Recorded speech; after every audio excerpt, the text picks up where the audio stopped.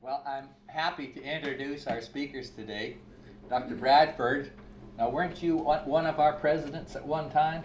His picture's up here. Right, before children. Okay. Twin girls. So we're happy to have him back as a speaker now. And he was a Maverick volunteer from 1967 to 74 for the Navy Reserves, stationed at Naval Hospital in Memphis, 3rd Marine and Sea Base in Gulfport. He went to EM residency in Louisville General Hospital and first residency trained ER physician in Mississippi. So a bunch of firsts. Louisville. Oh, that was Louisville. Right? Not Louisville, but Louisville. See, I had a church in Louisville, so I get that mixed up. Excuse me. Louisville. That's up north. Yeah. Okay. And he was looking after an ER where he could never turn anyone away because of the inability to pay or immigration status, and worked 41 years in ER and urgent care. If you've seen the show, what's that show we like, Christine? New Amsterdam. New Amsterdam on TV. That was sort of what Bill was pioneering, that kind of a treat everybody kind of policy. And Mary Harris was worked as in the U.S. Naval Reserve, June 1973, the summer before her senior college at Avila College in Kansas City, Missouri. Major was in nursing, and she was commissioned November 6th. In November, 6 months prior, I'm sorry, read it wrong, to graduating with a BS in nursing. And she attended officers training in Newport, Rhode Island, was stationed in Charleston, South Carolina, where she worked with a rotation of specialties to develop a wide range of clinical experiences. She was given an honorable discharge in February 1978. Anybody guess why? Baby. Baby. Andy? Her husband, a Navy lieutenant, so you're all in the military family. Moved to Bay St. Louis, March 1978, where he was stationed at the Naval Research Lab in Bay St. Louis, and began work in 1979 at the local hospital, where she worked almost continuously until she retired in 2013. During her tenure, she spent most of her time in the emergency department, where she was a manager from 1996 until retired. In 2003, she graduated with her master's from South Alabama as a family nurse practitioner. So you kept going to school, huh? Kept going to school. Talk to my wife about me keep going to school. We're in the same boat. Well, I'm happy to present these speakers to you, and come on up here. Thank you.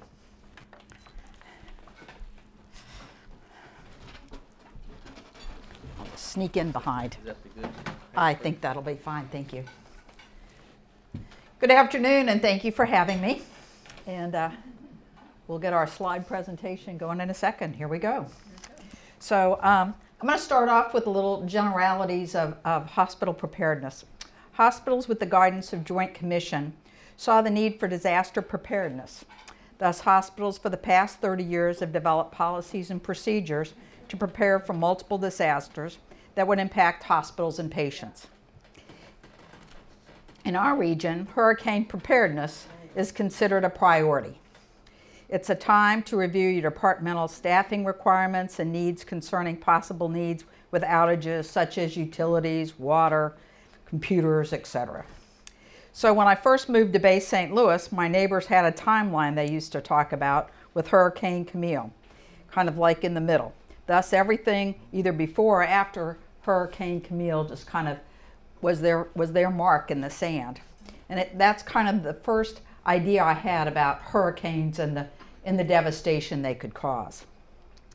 Hancock Medical Center conducted drills through the years and refined a lockdown policy where you had two teams, one that locked down for the hurricane and the second team that would provide relief.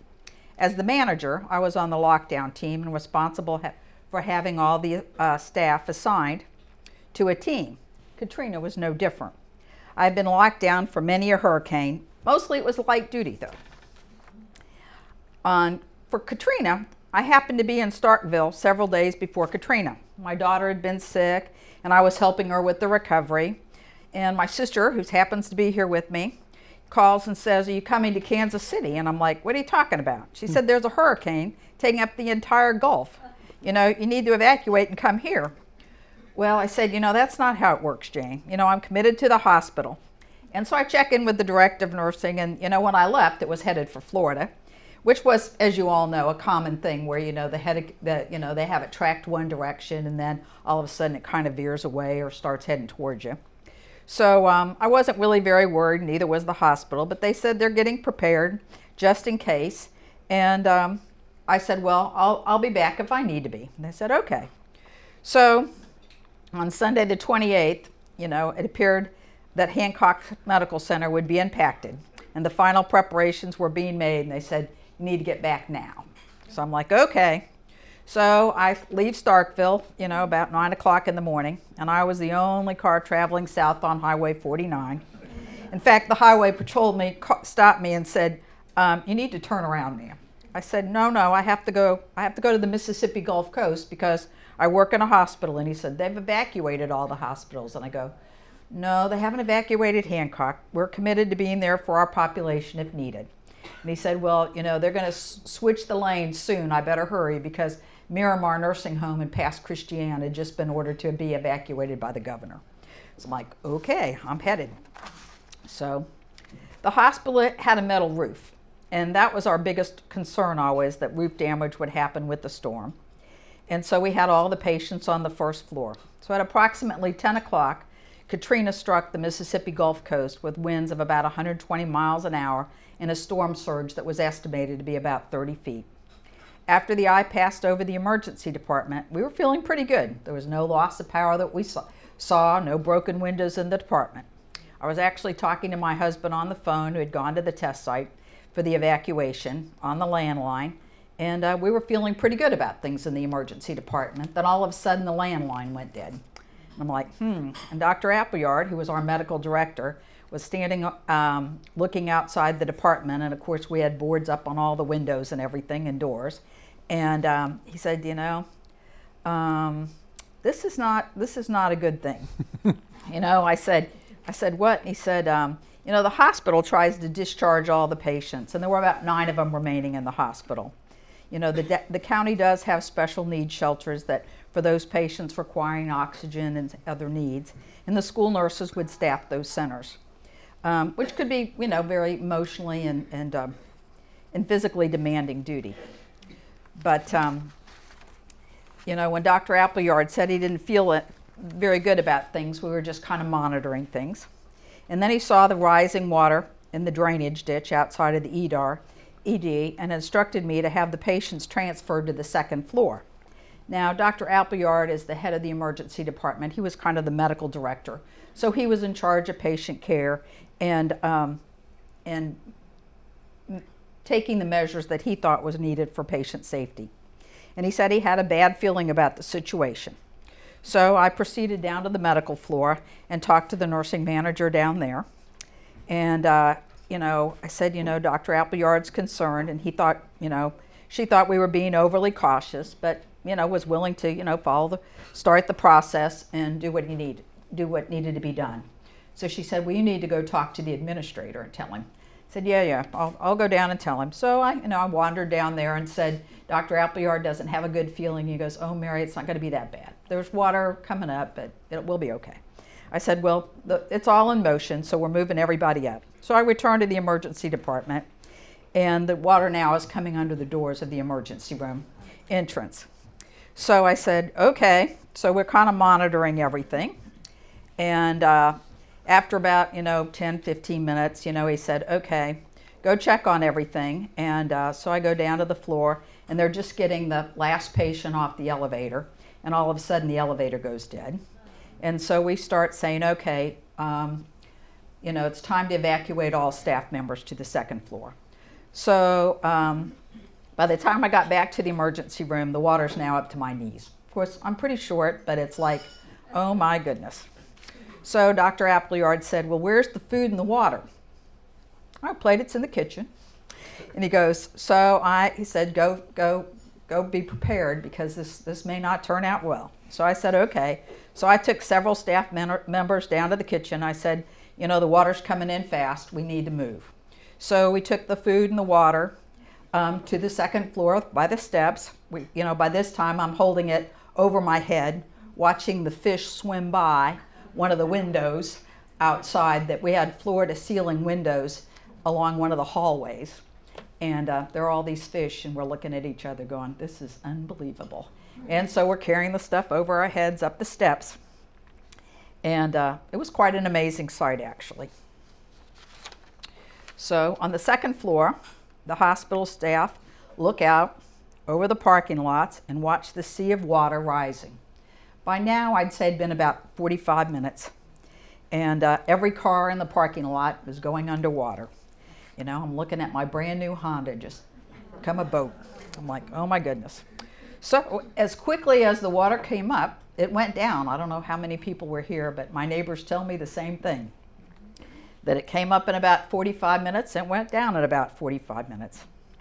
So as we're looking at this, the administrator says to me, and we're having a meeting downstairs with all the department managers, you know, it's bad, just go down and secure the emergency room, close everything up. I'm like, okay. So we're returning and discovering the aftermath of Hurricane Katrina. So these are some photos that my sister took about 2 days after the storm when she walked through, and I told her it was a mess. So there's about 4 pictures that she had taken. One of them's a couple of them are in the emergency room, and one of them is the lab, and then there's another one of the post-op area. Yeah, just show the pictures. And that's actually a recovery. That's one of the emergency rooms that we had. So the generator was out of service, although it was elevated, and actually the maintenance crew worked nonstop. In about 12 hours, they got it up functioning again. But we were without power for at least that long. All the supplies were wet on the first floor. Everything was displaced. Everything was non-operational. And we thought we had pretty good policies in place for a hurricane or disaster, but we quickly figured out that we really hadn't done that good of a job. That, you know, we had these cheap flashlights and the batteries were already going out, and, you know, looking for paper to write on. And I'm securing the department, though. And much to our surprise, when we got down to the emergency room, there must be at least 50 people outside the door. Of course, we're thinking most people in Hancock County had evacuated, but that we quickly realized that was not the case. And all these people were scared. They needed assistance. They needed treatment. The post-surgical and the pediatric patients were on the second floor in that tower that we still have to this day, and the pharmacy was on the third floor. So we did have some limited equipment that we could bring down, but of course, until the generators were back up, it was not very valuable. So for nurses who are used to working with IV pumps and all sorts of machines, you quickly realized that you needed to revert back to basic skills. So, so much for closing the emergency department. So we just, you know, threw off, you know, wet linen and started seeing patients. So we used paper and pencil and got the minimal amount of information for each patient. And with that, you know, at first we were getting social security numbers and all sorts of information, and, you know, we're looking at each other going, this is worthless, you know, insurance information. Street and treat, you know, back in the old days. So, but the hospital was very fortunate. We had a general surgeon, anesthesia, 4 emergency department physicians in-house to assist with all the injuries. The worst of our patients included 2 near-drowning victims, 2 patients with severe burn injuries from a gas line explosion, and a man with an arterial bleed who had punched his fist through the attic window to get his kids and family out. So I saw Dr. Anthony work on him, you know, with 4 or 5 flashlights being used on the stretcher in the ER, using the best sterile equipment we could find. Most patients needed tetanus shots, sutures from lacerations, medications they had lost, respiratory difficulties, so you were giving them oxygen and updrafts. Seemed like a never-ending stream of patients with trauma, with cuts, falls, anxiety, pain, you name it, they had it. And of course, an endless supply of saw injuries as time went on. You know, like I said, we thought we were prepared in the emergency room, but quickly realized that Katrina had dealt us a serious blow. You know, the highway patrol and the police are coming in and they're saying the bridge is out, the cell towers are down, the only place you can get cell service is where the bridge used to be. And, you know, that night was actually very eerie. There was a sense of calm with muggy temperatures and no mosquitoes. And, you know, it's like, I said, where are the bugs? They said, Mary, they're all in Hattiesburg. Okay. But, you know, you can become very resourceful. You know, like I said, there's a large drainage ditch, you know, outside of the emergency department, and they put up all sorts of tent coverings, etc., to make latrines. You know, it was one of those things you learn to be resourceful. On Tuesday, the next day, it was kind of strange. The first person I encountered was a man from Florida. He said, who's in charge? I said, well, I mean, I'm sort of in charge. What can I do for you, sir? How did you get here? And he said, I'm looking for my mother. I came from Naples, Florida. I said, we were told nobody could get here. And he's like, oh, I got here. And I said, okay. So where was your mother? She was at Miramar Nursing Home, and I heard there's no nursing home. And I said, I can't guarantee it, but judging from what the State Highway Patrol says, I'd say that's true. But I did hear yesterday that Miramar was evacuated to Hattiesburg. He said, are you sure? I said, I heard it from the State Highway Patrol when I was driving down, so I think that's pretty accurate. And so he said, I said, well, when did you leave? And he said, as soon as Hurricane Katrina was hitting New Orleans, I was in the car and I was headed this direction. And he said, I went down the interstate to 10 until I had to get off, and then I went behind the test site and got in through the back door there. There was no guards. And then I got on 607 and drove through there, and I said, well, they said there's trees everywhere. And he says, I have a chainsaw in my car. I said, okay. His mother was 90. This guy was in his early 60s, I'd say. So anyway, but he didn't stay long. I gave him a bottle of water, and he was on his way to Hattiesburg. So then later, we were excited when we saw a helicopter was landing on the landing pad out in front of the hospital. So we go out there to meet him, and he goes, well, I came to bring you a patient from New Orleans. It's a diabetic patient. And I go, a diabetic patient? Are they stable? Well, yes, ma'am. I go, well, we have 2 burn patients who are critical, and they need to go to the burn center in Mobile if they're going to live. Oh. I said, I tell you what, you give me your diabetic, I'll give you one of my burns. He goes, ma'am, that's not the way this works. I go, well, this guy's going to die if we don't do something. He goes, okay, okay. So we traded patients, and I made him promise to come back for his wife. And he comes back, and I kept the diabetic, and he says, I got in a lot of trouble because of you. And I go, well, just look at the bright side. You saved 2 lives. But it was that kind of thing, and I never could quite understand it until you read about the aftermath of Katrina stories, and most of them are how bad things were in New Orleans. They don't say too much about the Mississippi Gulf Coast when you read the articles. So, the department, though, they did try to go out and help people. The emergency room physician and the nurse practitioner, they were going to the senior citizen to treat people with respiratory complaints. They were handing out oxygen. They were going to give tetanus shots. We were trying to do everything we could to help the population of Hancock County. And we were transferring the inpatients we had, which were, like I said, about 9 of them, and we were trying to network with other. We were a hospital, Corporation of America hospital, so you know they were networking with other such hospitals to get our patients out. But you know we were quickly running out of medications as well, so the ER physician and some of the staff and the police went to nearby pharmacies to kind of reallocate goods that were needed.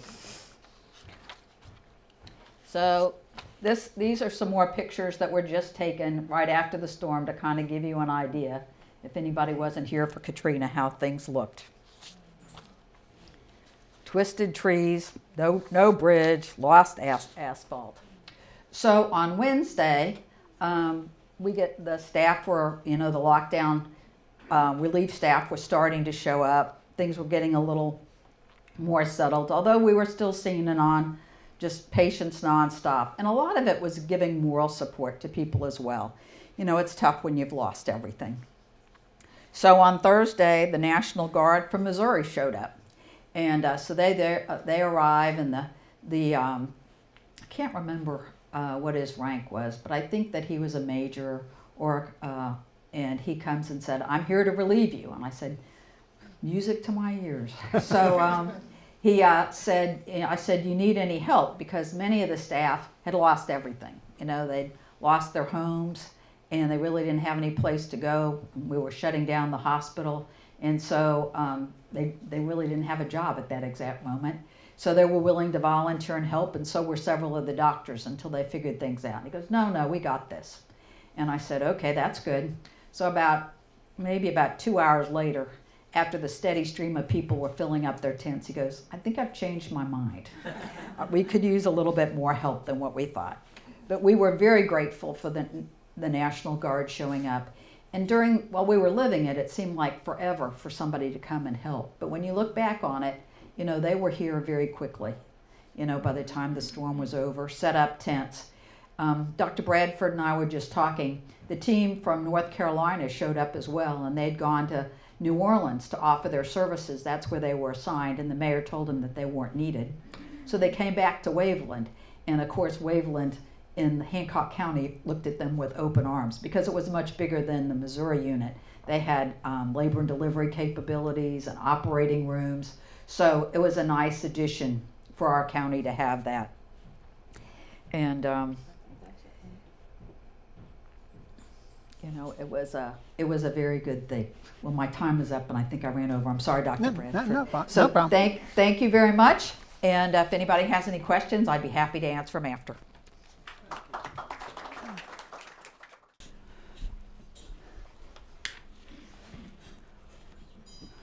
I'm Bill Bradford. Anyway, I grew up in Waveland. Anyway, I've seen two storms as far as Camille and, you know, Katrina. But anyway, I was there before, during, and after. I was in the medical corps. Anyway, my uniform was destroyed with Katrina. But with the medical corps, anyway, it was an acorn, and it had a nut on it. I don't know what the dental corps was. In other words, if you had a nut on the acorn, that meant you're in the medical corps. Anyway, we try to heal frequently, cure sometimes, and comfort always. I'll start off when I was 8 years of age. My mother had a fainting episode, collapsed, had a concussion. She would ask questions every 3 minutes, the same question. Anyway, I had to go. My father had chest pains, and he was a cardiac individual. I had to go to the grocery store and call. This was the hearse came and picked up my mother. So anyway, this is the evolution of what's going on in emergency care. Anyway, my mother and father were both admitted to the hospital on Carroll Avenue. Anyway, I had to call my aunt and say, I feel like an orphan. Can I come stay, with you until my mother and father get out of the hospital? But anyway, in 1965, I was working for the water and gas here in Waveland. Anyway, the ditch digger broke, and I needed to work, so I went to the hospital and said that I'd be glad to, work there with no pay. Anyway, they told me, yes, we'll be glad to take you and we'll pay you. Anyway, this was in the days of, oxygen tents. I don't know if you can remember the way that used to be, that you could not even see the patient anyway with the oxygen tent as far as the humidity. Anyway, I learned very quickly 2 members, that I knew died, and we found that sometimes we could just hold the hands of someone who is passing to their creator. I'm going to talk in terms of being a reflection on the grunt doctor. Anyway, I volunteered, for the military in 1967 for the U.S. Navy Reserves. And that was after my classmate was killed in Vietnam. I went to Loyola, and Rod, he was our ROTC commander. Anyway, he went to Vietnam and he was killed less than 6 weeks after being there. But anyway, that's why I volunteered over at the Customs House in New Orleans. Everyone were all draftees, and I was the only one who had volunteered. So anyway, my first duty station was in Millington, Tennessee, which is around 20 miles north of Memphis. Anyway, it was a Quonset hut hospital. The only place that was AC was the OR. Every morning, we'd have to kill crickets in the OR anyway before we started operating. We were operating, 12 hours a day, 5 days a week. The hospital, it was 500 beds. Usually we were running between 530 to 550, people. We were seeing people from Vietnam within 3 to 5 days of field injuries. So anyway, it was amazing that we were able to get people back to the United States. We had 2 hospital ships, the Sanctuary and the Repose, over there. Anyway, with the terminology in the Navy, a chit would be a piece of paper. Over there I have a chit that says that I had a 3-day pass from August 16th through the 19th of 1969. This was the same time as, Woodstock up in New York. Anyway, it was amazing to me that Jerry Fisher, who used to have the Dock of the Bay, he was at Woodstock singing, and I was here with Camille. Anyway, as far as with terminology, the restroom is called a head. Anyway, a Mustang, he was an individual who was enlisted and became an officer. And with saluting, anyway, if they did not salute me, I would salute them. So anyway, that was the easiest way. It's kind of like in Waveland riding my bike. I waved to people. If they waved back, I knew that they from local. If they don't wave, they were either from out of town or they're stuck up. So, but anyway, after I had 4 females in my class in medical school. I graduated in 1971. Anyway, my president of my freshman class, Bruce, became Becky. So anyway, with gender identification, now we have 5 girls. Becky is an invasive cardiologist over in Arizona. And anyway, he or she is a very smart individual. But I don't know how his son works up in Hattiesburg. I don't know how you can say that you have 2 mothers. But anyway, I did my internship over in Mobile, Alabama at Mobile General. Mobile General had been there for 120 years. Anyway, I got 1 certification from Mobile General. I got 1 from USA, which I had never even heard of. They had just selected the dean for the medical school, but anyway, the medical school had not had occurred yet. So anyway, when I was there at Mobile General, the CCU, they did not have any. So anyway, remote monitoring, that came from the space age as far as with the astronauts. So anyway, with cardiac care, anyway, we were able to come up with our cardiac care there at Mobile General in 1971. Anyway, when I received my duty, I just purchased a brand new Blazer Chevy truck, $3,200. This was at a time of American Pie. I took my Chevy to the levee, and the levee was dry.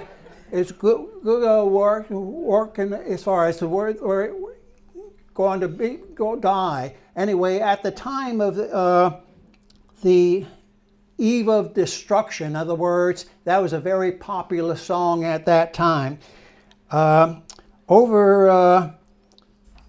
With the FMF, in other words, you know, I was assigned to the Fleet Marine Force. I did not know that the Navy supplied the medical corps, you know, from their doctors.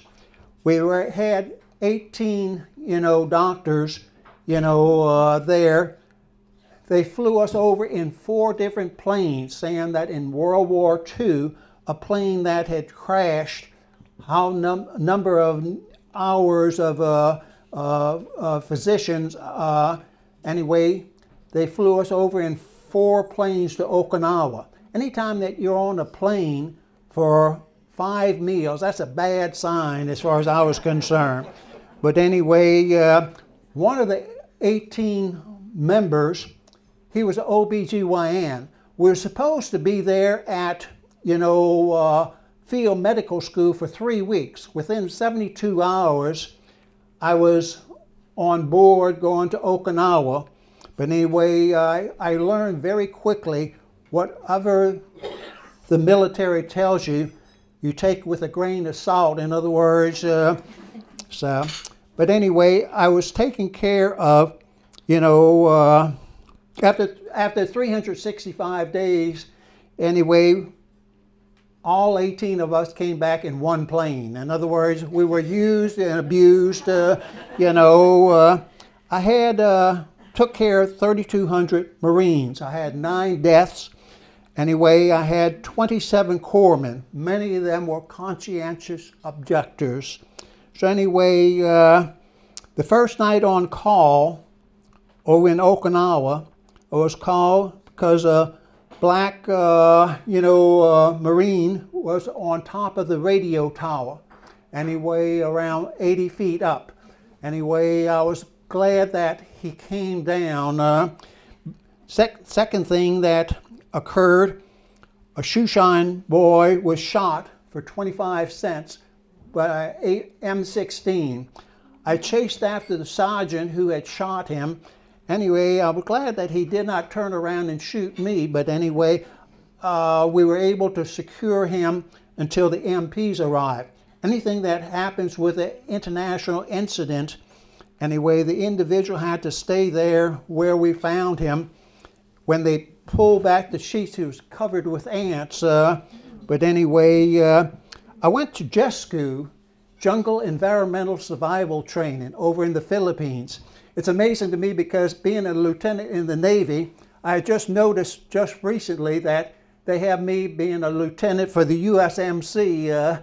But anyway, with JESCU, they took us for a half a day, and then the next 3 days we had to survive on our own. It's amazing to me that when you're hungry enough, you can catch fish with your bare hands. So anyway, this was quite intriguing as far as how to learn how to survive. They had an entire wall of pictures of pilots who had been shot down. I was 28 years of age in the Gulf of Tonkin, and we were fishing out pilots who had been shot down. I almost went over the hill, which, you know, I got very, very depressed at the time of the Christmas bombings. 11 days in 1972, you know, during Christmas time, 11 days, and I would look at the newspapers and seeing that hospitals were being bombed, you know, there in North Vietnam. Anyway, it was amazing to me that with the, you know, brig physicals, I would think that the patients would come to me. I had to go to them. In other words, I would be lowered by a helicopter with a donut. In other words, They did not have any safety devices. You just have to have the donut underneath your shoulders, and you'd be lowered around 50 feet through the helicopter. Anyway, then when the Gator Navy, that was what the amphibious branch was called. I was on board the LPH-11, which was the New Orleans. No place better to be than, we were having, a Mardi Gras celebration, and then we were called to Haiphong for minesweeping operations.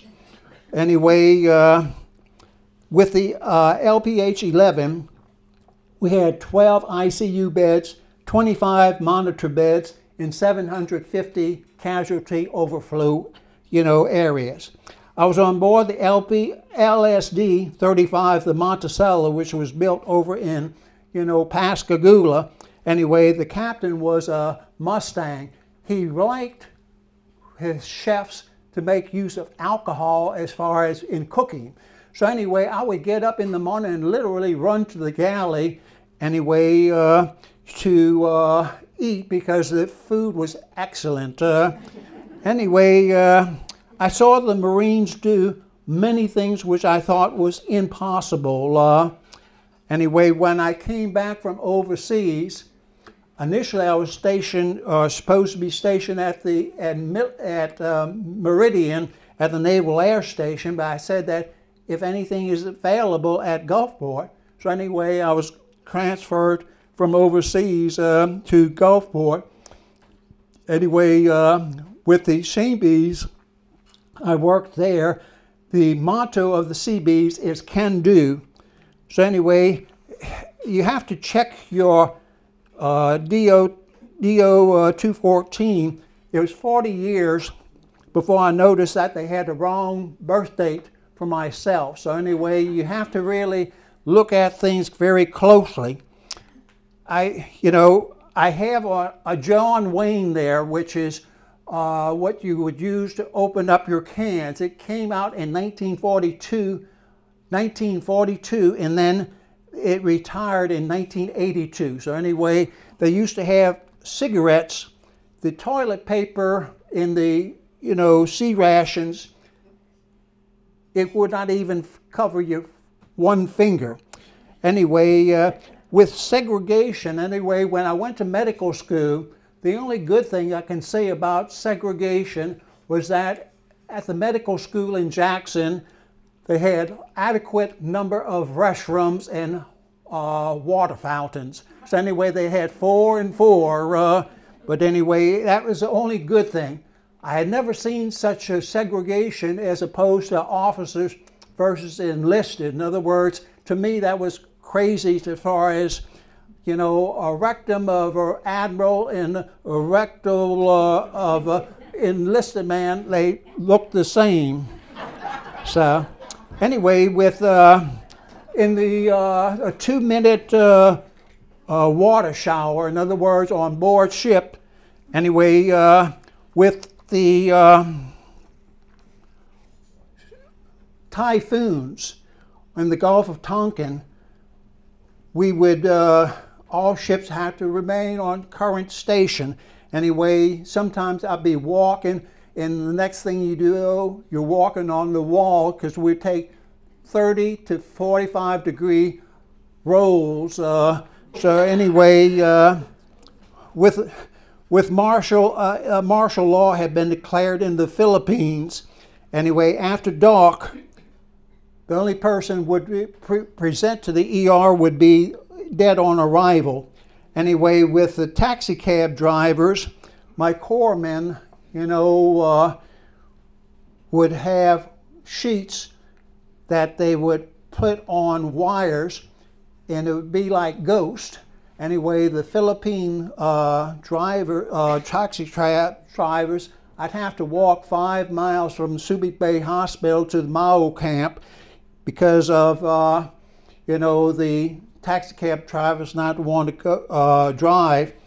We would take care of malaria. We had lots of rabies shots from dogs and from monkeys and apes. When you are presented with 250 men wanting to have their mascot dog, you know, taken care of for a broken, you know, bone. I could take care of broken bones for, you know, dogs. Anyway, at the Cui Army Hospital in, you know, Okinawa, I spent 2 months with, as far as on orthopedics, and we'd go to the leprosarium there.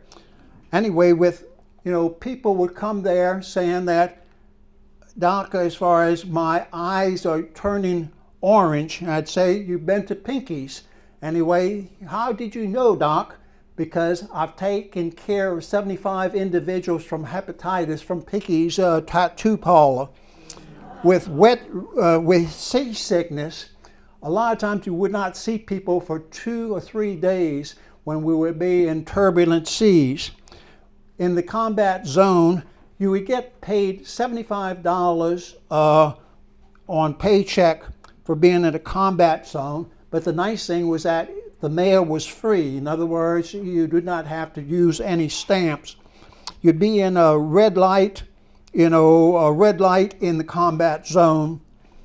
Okay, let me take just a little bit of time for the emergency medicine.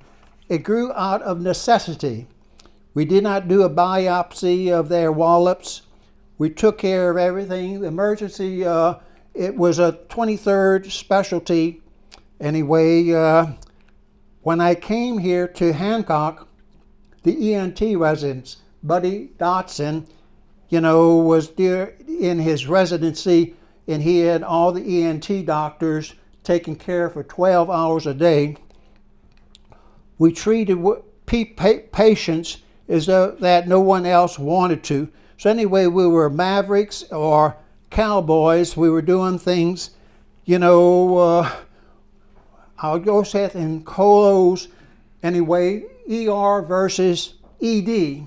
Anyway, for the long number of years, we tried to get it to tell us that it was an emergency department.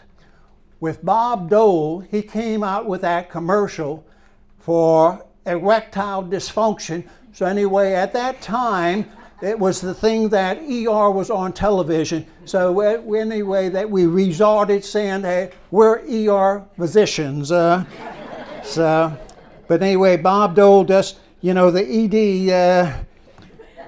Anyway, we found, you know, things that we had with, as far as on the battlefields, both foreign and urban. The first residency was in Cincinnati, Ohio in 1970. I was called a grandfather of emergency medicine here in our state. We worked hard and we got real time off. In other words, we would have sometimes Vibrio, in other words, Vibrio infections. This was very, very common. In other words, people would die from a Vibrio infection within, you know, 6 to 8 hours of initial contact with the Vibrio bacteria. So anyway, thank you all very much for letting me speak. Anyway, on there, I was a trusty shellback as opposed to a slimy pollywog. So when I crossed the equator, anyway, they have, because of hazing, it is now elective whether or not when you cross the equator on a Navy ship, it's elective whether or not you go through the ceremony with Davy Jones and, you know, King Neptune. But anyway, I have some of the things that are up here. Anyway, one of the books, it was a pirate edition. In other words, overseas, they did not have copyright laws. And, you know, people that it would cost almost several $100s for textbooks, and you could get them for pennies overseas, you know, because of non-copyright. Thank you all very much for your attention. Thank you. I'd like to say one more thing about Dr. Bradford here that you might not know. And Doc, I hope you don't get mad at me. Doc, a few years ago, had a stroke, and he had to learn how to talk all over again. Right. And so Expressive you've come aphasia. a long way. John Fetterman, he for 66 years I had a hole in my heart which I had never known. I played basketball at Stanislaus. I was able to run 3 miles without any problems, but anyway, 66 years it took for find expressive aphasia. So.